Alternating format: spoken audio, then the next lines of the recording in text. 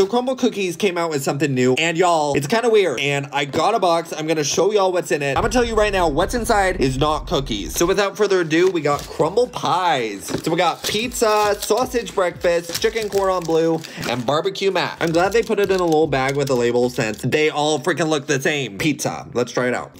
I absolutely love this. It's probably since I like Hot Pockets. 9 out of 10. I like pizza. Sausage breakfast. Let's take a little bite. Let me give it another chance since that first bite was not good.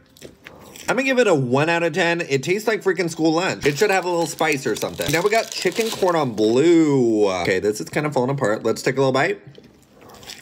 This one's not bad. I'm gonna give it like 6 out of 10. Now we got barbecue mac. I'm expecting this one to be good. I got high hopes.